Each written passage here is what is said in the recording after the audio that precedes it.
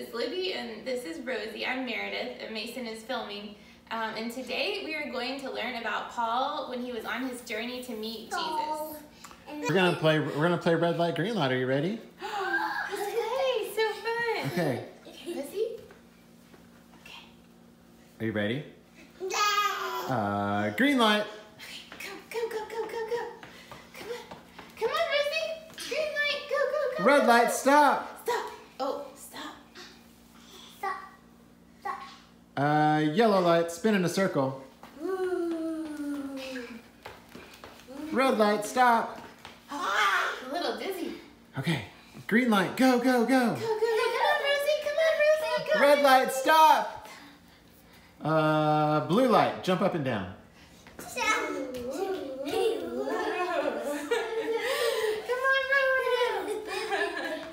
Red light, stop. Stop. Red light means stop. Red light, stop. Stop. And green light, go. Okay, go. Woo.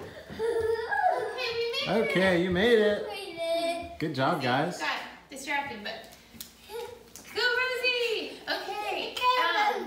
So it might have felt frustrating whenever you got stopped by the red light, just like Paul might have felt frustrated on his journey when he got stopped by Jesus. So today's lesson is going to come from Acts 8 and 9. So let's get ready to listen to God's word. Bye. Bye. Say bye-bye.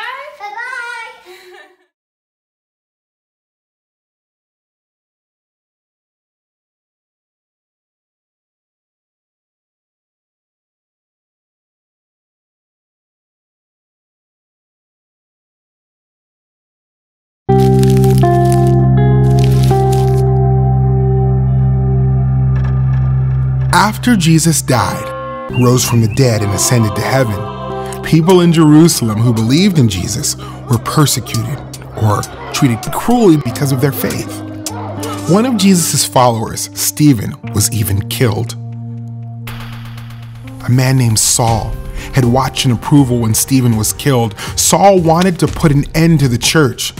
He went into the believers' homes, dragged them out, and put them in jail.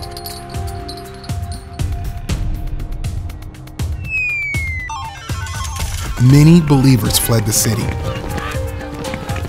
Saul headed to Damascus to arrest believers there, but on the way, a bright light from heaven suddenly flashed around him. Saul fell to the ground. He heard a voice saying, "Saul, Saul, why are you persecuting me?"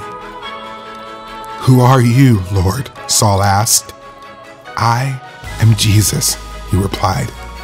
"Get up and go into the city. Then you will be told what you must do." Saul got up and opened his eyes, but he couldn't see.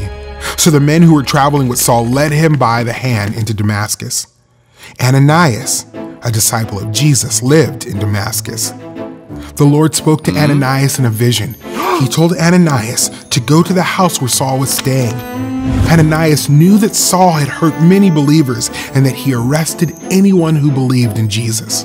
But the Lord said, "Go, I have chosen this man to take my name to Gentiles, kings, and Israelites." Ananias obeyed. He found Saul and told Saul that Jesus had sent him to help. Ananias put his hands on Saul, and Saul could see again. Saul got up and was baptized. For the next few days, Saul stayed with the believers in Damascus. He began to go to the synagogues to preach about Jesus. Saul told the people, "Jesus is the Son of God." The people were amazed. They recognized Saul and knew he had wanted to put an end to the church. Now he was one of them. The Jews did not like Saul's message. They planned to kill him, so one night, Saul left the city. The disciples helped Saul escape by lowering him down the city wall in a basket. Saul was also known as Paul. Jesus appeared to Saul and changed him inside and out. Jesus Christ came into the world to save sinners. Jesus called Paul, who was once an enemy to Christians, to spend the rest of his life telling people the gospel and leading them to trust in Jesus.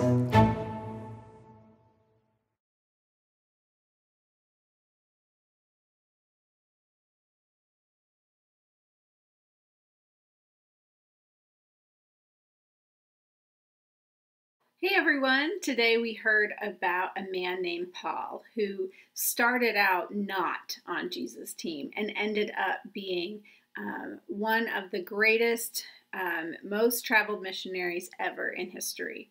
And so while I'm asking you some questions about today's story from the book of Acts, you can get a piece of paper and we're going to draw Paul's path to Jesus. So you can see, you can just draw it any way you want, lots of zigs and zags and wandering around, because some people, when they hear about Jesus the first time, accept Jesus in their heart right away.